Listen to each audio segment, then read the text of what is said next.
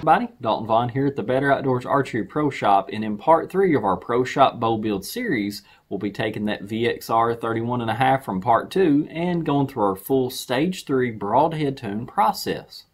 Now that tune is included with all of our flagship bows, optional on all of the bows that we sell, whether they're in store or the ones we can ship online to your door tuned.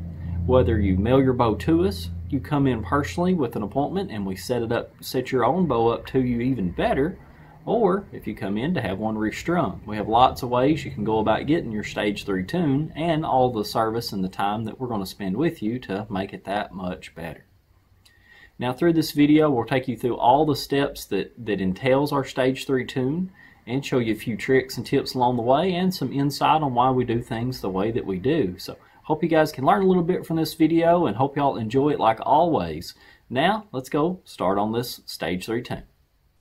Now for the first step of our Stage 3 tune process, we've got this bow in the draw board, and the draw board allows us to pull the bow back with the machine so we can look at our cam timing, we can measure our draw length, look at cam lean, diagnose some other issues, you know, on some other bows that have actual problems outside of tuning, and we can check our rest timing and some other things. So we're going to start by checking our draw length, we're going to check our cam timing, and we're going to check our drop away to make sure that it's going to fall.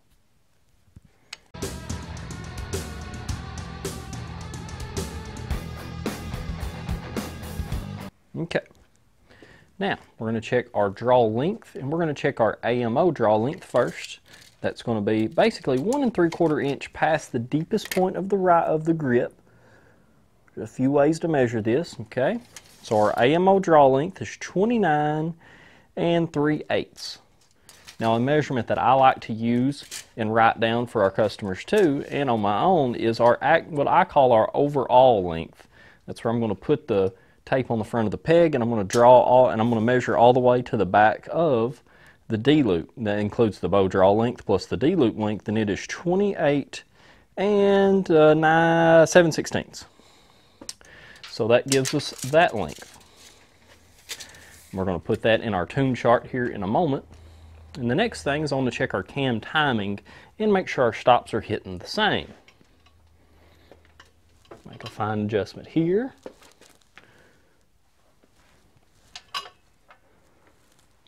And it looks like they're hitting dead the same, so that's good. And then our drop away, we're going to check, make sure this isn't too tight or too loose, either one. It feels like it's about right, but we're going to actually look at it and see when it drops. So it drops roughly 2.5 to 3 inches going forwards is when the drop away gets out of the way. So now we're going to move over to the scale, and we're going to check our draw weight and make sure that's where we want it for this build, and then we'll start paper tuning. Now for our draw weight, I want to be right around that 59 to 61 pound range. That's where the arrows for this VXR are built to spine out the right way, and as well that's the kind of weight that I like to shoot. So let's check this on the scale.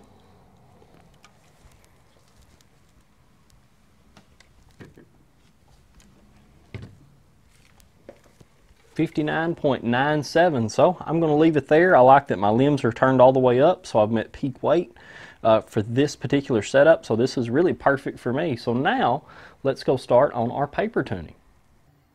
A major part of our Stage 3 tune, whether you buy a new bow from us or bring your existing bow in for service, is the fit aspect of the bow. So now we'll go through a few things that we look for to make your bows fit that much better. Now to start off, we have you draw the bow back and take a couple shots and see how the draw length fits, how your arm fits the bow, how the string kind of fits your face, and make sure that you don't have something just way out, or if you have something going on that you don't realize, well, we're here to help. So we have you take a few shots to see this. Then we move on to having you draw back the bow, and we look specifically at your anchor point, how the string fits your face and your nose and the peep, and make sure that everything there lines up, because we don't want to have tuning issues from poor bow fit. Now one of the most important aspects of it is your grip, and we go through a few different things and show you some tricks, some tips, and some help on how to make that grip that much better and torque free. Now with the initial fit of the bow to the shooter done, now we can go and we're going to shoot through the paper tuner, and this is going to tell us how the bow's performing, if we need to make any more form changes, and The paper tuner, what it shows is basically a snapshot of how the arrow's flying straight out of the bow before the fletchings kick in. We do this on some tunes with fletching, some without. For this one we're doing with fletch for our standard stage 3 hunting tune. But this test will definitely get us started, but it's no means a be-all end-all tuning method. So now let's shoot it through the paper and see what adjustments we need to make.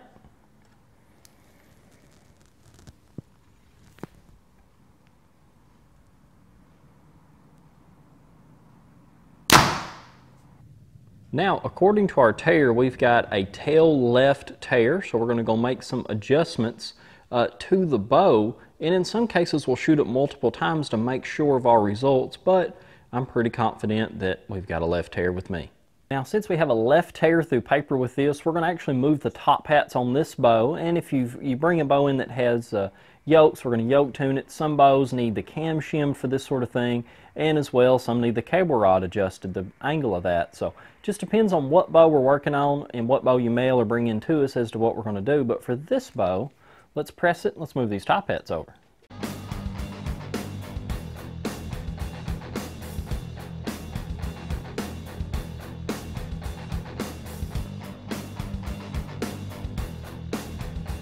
Now with our top hats moved over, let's make another shot through the paper and see what the results are now.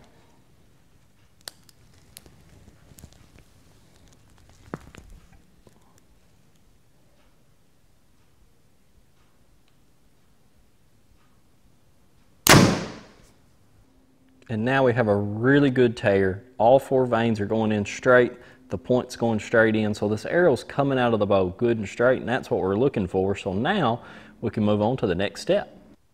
Now for our next step, we're going to shoot here at 10 yards. We're going to just get the sight roughly sighted in. That way at least we can hit close to the dot. We're not worried about just dead on accuracy yet. We're worried about here is a little more bow fit, and we're worried about where the peep height is. We want to get it close. It don't have to be perfect yet. That's coming up in the next step. And then we can actually move on to walk back tuning. But for now, we're going to go ahead and shoot here at 10 yards and get this dialed in.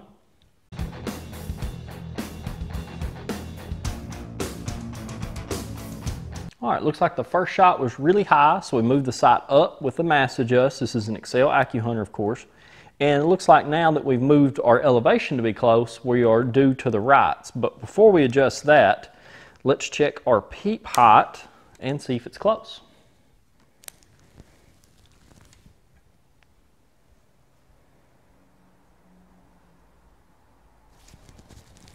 And our peep's got to come down quite a bit actually, but probably not enough to have to press it just yet. All right, now let's try it again.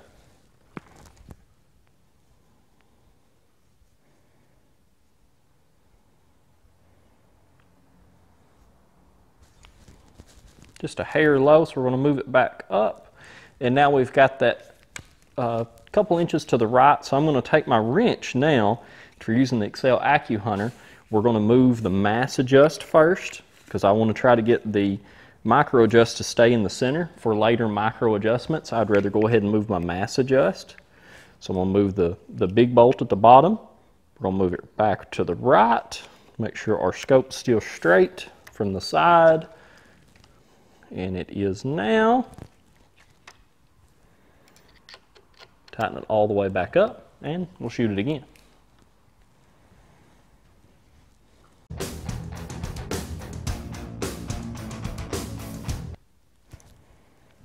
All right, and we're just a hair bit low. Now that we move the peep down, we're going to turn just our D loop and get our peep back pretty well straight since we did move it in the string. We'll tie that here in a bit. Okay, we'll give it one more shot and move it down just a hair. Then we'll start with the next step.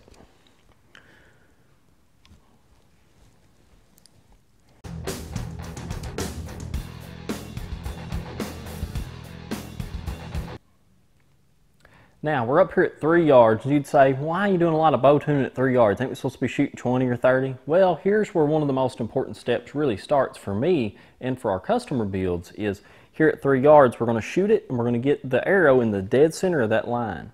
Now, once it's dead center of that line, that basically means that my sight and my rest are on the same plane. So, if I walk back to 20 and I shoot left or I shoot right, I'm going to have to make either a form adjustment or more so make a bow adjustment because we want our arrow to shoot the same horizontal impact from 3 yards to 20 to 60 to 80. None of that really should change if you're both set up correctly, and of course you're shooting without a lot of wind, but I digress. So now we're going to shoot here at 3 yards. We're going to get this sight dead center of that line.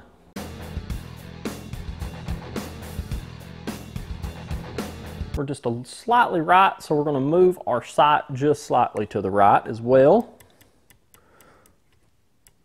Okay, now shoot it again.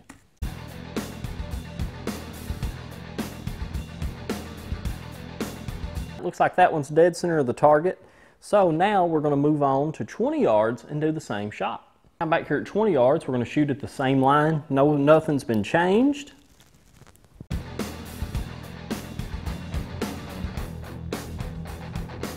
It looks like that one was dead center of the line. We're going to make another shot.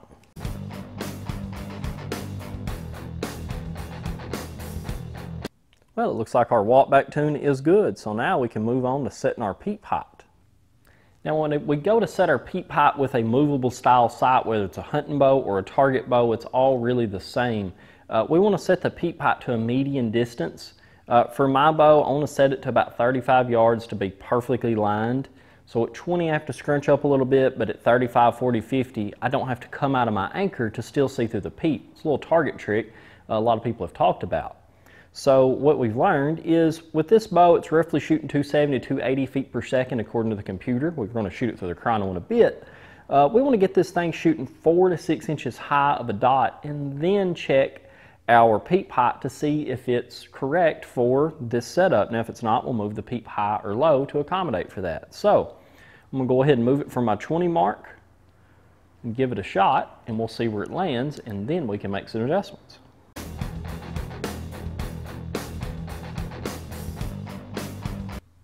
Now that we're shooting around, it looks like around 5 inches high. That's just about right. 4 to 5 inches, just about perfect for what I want to do. So we're going to draw back eyes closed. We're going to make this peep height match the scope as far as height goes. And then we're going to also, when we do this, we're going to look and see if the peep size is correct for the scope so that the sight picture is better and is useful in a variety of lighting conditions. Now with a fixed pin sight, we do things a little bit differently, but with this adjustable, this is what we feel like is the very best way to do it. Now I'm going to draw back, eyes closed, anchor off normally, and get as comfortable as I can. I like that. I'm going to get all the way comfortable. My peep's just a little too high.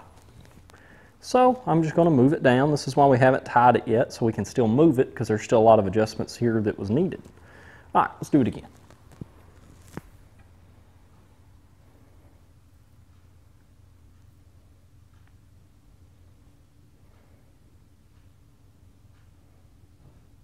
All right, looks like our peep height is just about perfect. It's really comfortable there.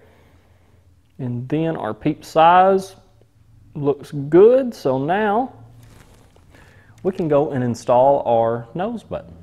Now I've put the nose button just on the string. We're not going to actually shoot the bow. We're just going to draw it back and set the height. And the nose button, it touches on your nose. So it's a more consistent, basically kisser button style setup. And it's got little spikes on it so you can feel it when it's on your nose, because we have tried a kisser button up here and you couldn't feel it just real well, but these little spikes you can. I really like this. For as inexpensive as they are, it's definitely worth a look. So I'm going to draw this bow back. We're going to set the height for that.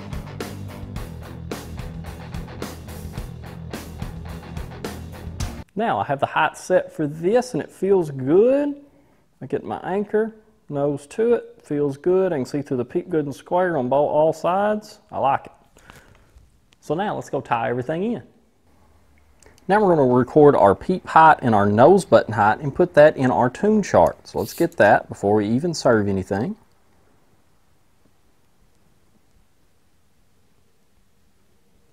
And our peep height is 5.418.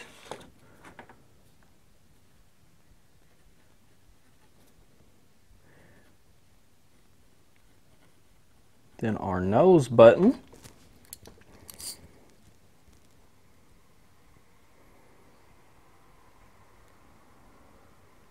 is 2.756.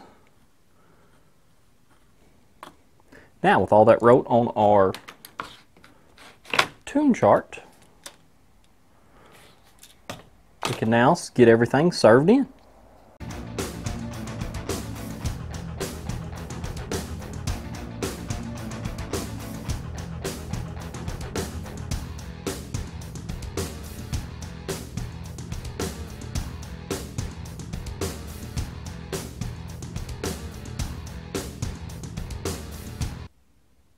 Now with our peep tied in, we have our nose button tied in, we turn the string so it's pretty well straight with the world now. So now we can move on to my favorite part of our whole tuning process, broadhead tuning, and tell you why that's so important. Now, starting to get into broadhead tuning, first let's talk about some of the things we're going to use for this broadhead tune. So we're going to be using the Grim Reaper Micro Hybrid, and this is a 4-blade broadhead. This is a 2 1 1/4 inch mechanicals with 2 1 1/16 fixed heads, so extremely reliable. We've got extremely good penetration with these setups, and for shooting a little bit lower energy, 426 grain arrow and 60 pounds roughly. This is really the ideal size broadhead for that particular setup for me personally, with a mechanical or hybrid setup. And then we're also going to be using for our target this Morel high roller foam style target, and these are extremely good for broadhead tuning. You can shoot field points into them, and if you're not shooting a lot of fixed heads that really chew the target up, these things last a long time. They do really good here in store for our tuning, and we give them a real beating, so ours wear a lot faster of course, but really impressed with these. They're really lightweight too, and I think you'll be happy as well.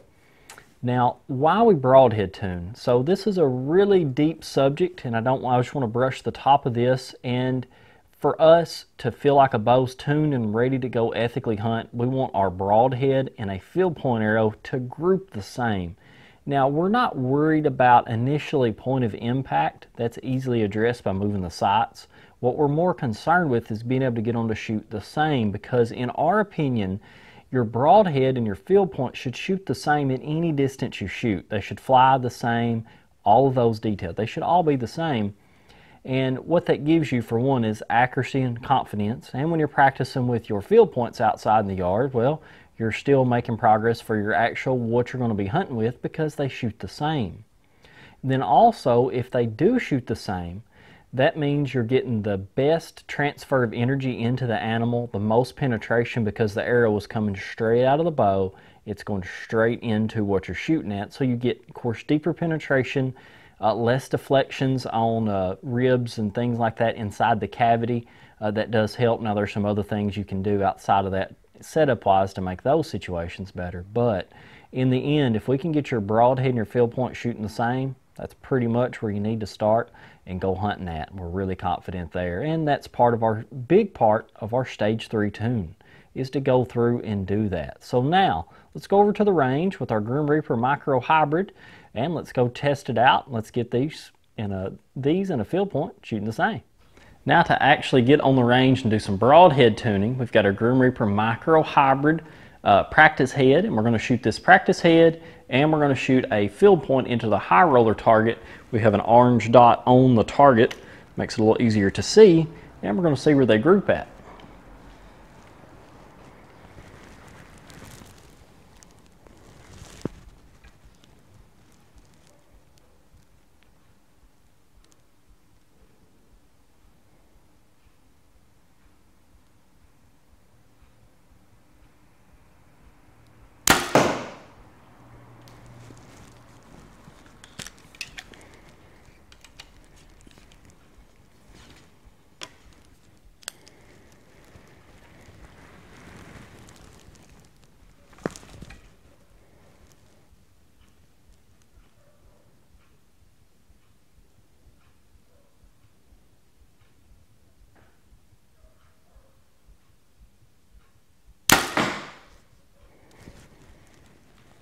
By the sound of that, I'm liking these results already, so let's go down there and check it out a little closer.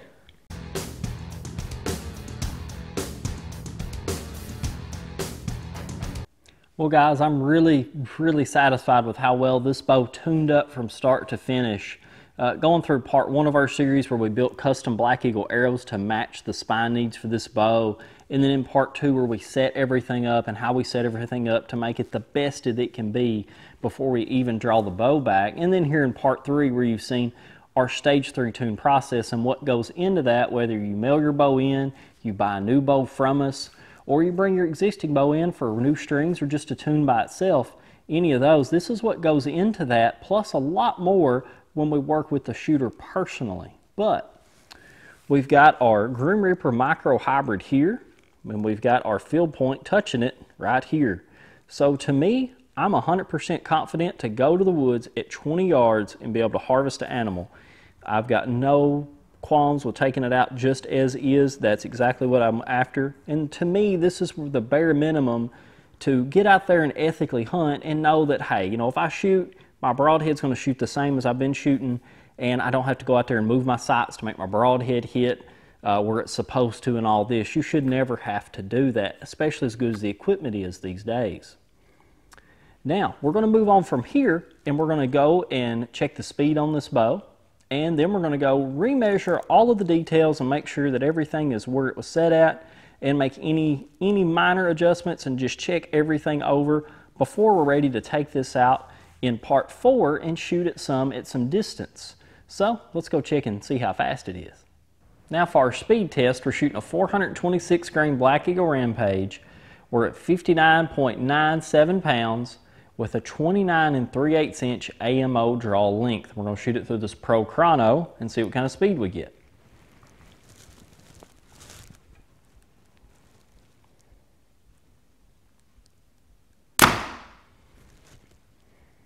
.278 feet per second. So now we're going to take that number, we're going to go recheck all of our numbers from our tune and put them on a tune chart, and then we'll start getting ready for part 4.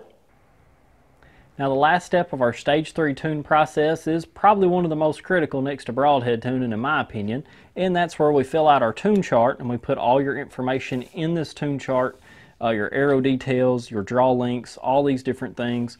That way if you bring your bow in for service later, maybe come buy a new bow, or bring it in for new strings, anything that might make a major change, or if you feel like there has been a change, we can go back to your tune chart that we're going to give you, and that way we can make those changes back to the way it was the first day we set it up. So let's go finish that off. And in the meantime, you guys go follow us on Instagram, go follow us on Facebook at Better Outdoors Archery Pro Shop, visit our website at betteroutdoors.net, send us an email at betteroutdoorsarchery@gmail.com. Of course, subscribe to us here on YouTube. We've got part 4 of this series coming up, and we've got a lot more to go from there. A lot of cool stuff coming up. So we appreciate you guys for watching, and now I'm going to get to getting this tune chart done. Thank y'all.